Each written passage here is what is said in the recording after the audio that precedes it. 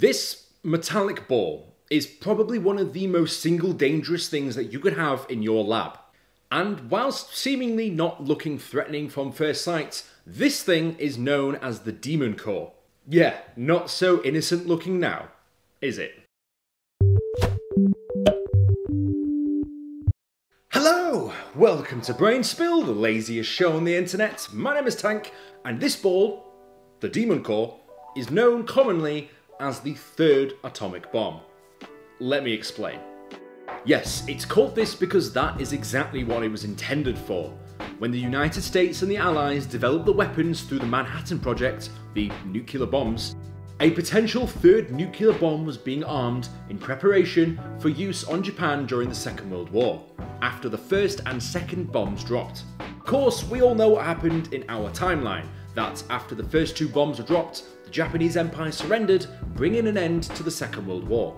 But 2 days later, the US had a third bomb lined up, just in case the Japanese were still swinging. Thankfully, this third nuclear bomb never needed to be used, but the US had this nuclear material sat in their lab and not really having anything to do with it, and the war being over, I mean, do you just stare at it? No, you probe it for the means of science and technology. That's right, get a bunch of scientists together and let them prod and poke it for a while and see what happens. So yes, the Demon Core was used for testing shortly after the end of the war. And as you might expect, conducting tests on something called the Demon Core was probably not a good idea. However, to be fair to them, this ball of plutonium was only ever dubbed the Demon Core after some time went by, and particularly after some very dangerous events occurred. So, up until this point in time, this ball hadn't yet acquired the name the Demon Core. But I think we can all agree that that name is pretty metal. What I think is particularly funny about this whole thing is that the actual original name it was given was Rufus. You know, the name that you give an old lovable companion, your old doggo pal that you want to pat him on the head, and he's just your best buddy.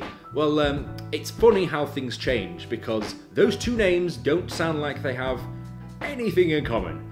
And that's because the dog we're talking about isn't a Labrador, but it's a Rottweiler. Okay, so someone on the internet is about to try and explain to you what nuclear physics is, from someone that had no idea what nuclear physics was. So this is important for context, but bear with me here. So, a critical mass is the smallest amount of fissile material needed for a sustained nuclear chain reaction. In this case, a mass of fissile material would be critical when it has the ability to sustain fission chain reaction, aka when the nucleus of an atom is split, a process which releases huge amounts of energy. And basically this chain reaction is self-sustaining, meaning that it happens again and again and again. When a nuclear bomb is prepped, the nuclear material is made close to critical mass, so that when it's dropped, it is primed to go off. Naturally. So, as you might imagine, it's pretty dang dangerous to push one of these things to the point of critical mass, particularly when you're just studying it for science. So, like I said before, having a bunch of scientists poke and prod it was always going to be a fantastic idea. The Demon Core itself had a low safety margin to ensure a successful explosion if it was dropped. A safety margin of just 5%, mind you. This meant that it was already pretty critical without any further messing around with it. So yeah, I know what you're asking. Why on earth did we play around with this thing? I mean, we'd already seen what the first two bombs had just done, so why even bother? Well, even though they are dangerous, the reality of nuclear energy is that it is something which we could harness in the future, and people do today. You have to understand that at this time, we were still very, very new to the whole world of nuclear energy, and what potential could be there for us in the future. Yes, whilst people always want to go on and create the next biggest and best thing, even if it's a nuclear bomb, the proof is in the pudding that nuclear fission could be a potential source of energy in the future. Hence why research started to go into the Demon Core, to try and unlock its potential and to get a better understanding of how this thing worked. One such test was undertaken by a physicist called Harry Dogvin, in which he was testing how external factors could cause the core to change state and be more reactive. You know, despite the fact that Rufus at the time had a safety margin of just 5%, so this was always going to end well. But of course, this was all needed in the name of science. The core itself was placed within a stack of neutron-reflective tungsten carbide bricks, and with the addition of each brick, this moved the assembly closer to critical state. Basically, he was picking up these bricks and moving them towards the core to show how reactive it became, and look, I can't believe he did this, but our man Harry, he picked up a tungsten brick and, like the buttery-fingered man he was, dropped it on the core. Yep, he had just dropped a brick on a piece of nuclear material that could probably kill them all. And yeah, that's what you get when you drop a bloody brick of tungsten on something called the Demon Core. As you might imagine, Rufus was a little bit pissed by all this and went supercritical. A self-sustaining chain reaction resulted in radiation being expelled from the core. Whilst Harry quickly removed the bricks, he would die 25 days later from acute radiation poisoning. This is absolutely bonkers and just goes to show that you've got to be so careful when dealing with something like this. Even if you're an incredibly experienced scientist, if you get complacent, particularly around safety, then things like this can happen. Thankfully, no one else was seriously hurt by this, and he was the only one in the room at the time, therefore being the one who ultimately suffered the fate of radiation poisoning.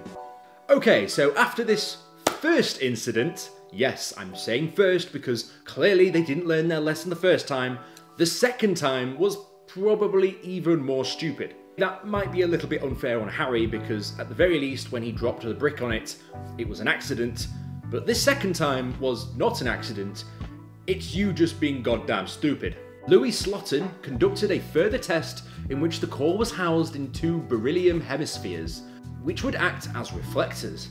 They would be testing the activity of the core compared to when the reflectors were removed, in which the hemispheres always needed a slight separation between the halves in order to ensure the core was never completely enclosed and the reflectors ushered together, as if this happened, the core would instantly go critical mass. You'd think that if there was any risk that the core could go instantly critical mass and potentially kill everyone in the room, that there would be a safety mechanism in place to prevent those two hemispheres coming together. Well, there was. And oh boy, I'ma tell you what it was. It was something so sophisticated you'd never guess. Our man decided that it would be a swell idea to keep the hemispheres separated by the head of a screwdriver. Yep, he just shoved a screwdriver in there and used it as leverage to stop the hemispheres coming shut. Somehow he thought this was a great idea. I mean, sure, he was in this room waggling his screwdriver around, showing everybody how cool he was, and making sure that there's zero safety precautions in place for himself or anyone else in the room. Let's see how this goes. One day he's doing just that. He's showing his fellow scientists him wiggling a screwdriver. So what happens if something were to happen to that screwdriver? Maybe it slipped, and an unfortunate accident would occur. Well, that is exactly what happened. The screwdriver slips, and this causes the reflectors to shut, and the core goes instantly supercritical. There was a flash of blue light and heat coming from the core, to which he quickly flicked off the top of the reflector, bringing it down to a level that was stable. Whilst this only occurred for a few seconds before he managed to get it back to a stable state, this was all that was needed for everybody in that room to be exposed to dangerous levels of radiation. Whilst most people thankfully didn't have long-term effects as a result of this, the one man who did suffer the ultimate fate was Louis, the man who was conducting the experiment. That was probably down to the fact that A, he was the one next to it and in close proximity when it went supercritical, but also his body probably acted as a shield in order to stop a lot of the deadly radiation going to other people in the room. As a result of both these incidents, it was decided that maybe, just maybe, people should not be handling something quite so dangerous in such a nonchalant manner. They decided that all future experiments of this nature would be performed remotely, using cameras and remotely controlled machines, with all personnel being kept within a quarter-mile radius of being near this thing. So yeah, this was probably what they should have done before the first two incidents occurred, making sure that in the future these sorts of experiments are carried out with a degree of safety. Now, After all of this, yes, the Demon Core had truly managed to live up to its name, having had 2 victims already. Shortly after this, the Demon Core was actually melted down. However, the myth and the legend still sticks around today. If you liked the video, be sure to like and subscribe. If you want to be notified as soon as I upload my next video, be sure to hit the bell button. And if you've got any ideas for what topics you'd like me to discuss next, let me know down in the comments below.